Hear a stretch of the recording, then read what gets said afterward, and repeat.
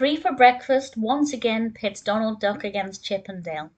2 against 1. Who is going to win this? Well, I'm not going to say, but I will say that it's just as delightful as every other Donald versus Chip and Dale short. This was released in 1948, directed by Jack Hanna, and of course we have the usual voice cast of Clarence Nash as Donald Duck, and James MacDonald and Dessie Flynn as Chip and Dale. In this one, Chip and Dale wake up one morning in the flute on top of the chimney, on top of the roof, and they wake up to the smell, the beautiful aroma of pancakes. Donald Duck is happily singing to himself in the kitchen, preparing breakfast. And Chip and Dale decide they want a piece of this, they want some of this breakfast. So they do everything they can to try and get Donald Duck's pancakes.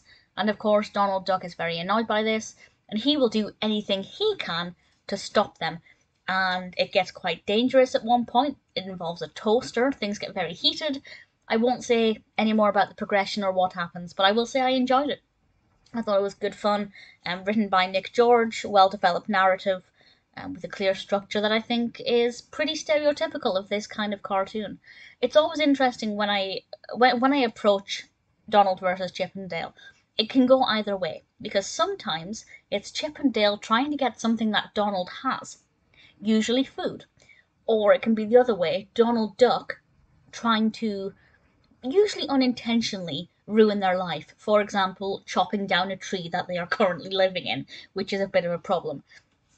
So it's never quite clear to begin with who is going to be in the wrong. But let's face it, Chip and Dale are in the wrong here. They shouldn't be helping themselves to Donald's breakfast.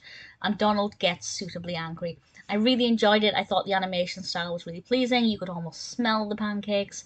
Definitely makes me want pancakes. Chip and Dale are very cute. Donald does get very, very angry. It's not my favourite Donald versus Chip and Dale. I didn't think it was as funny as some other options. But when the bar's already raised quite highly, that's not really a negative thing on this short. It just means it's not my personal favourite. But I really did thoroughly enjoy it. If you're a fan of Donald Duck or Chip and Dale or Disney in general, Three for Breakfast is one that's definitely worth checking out.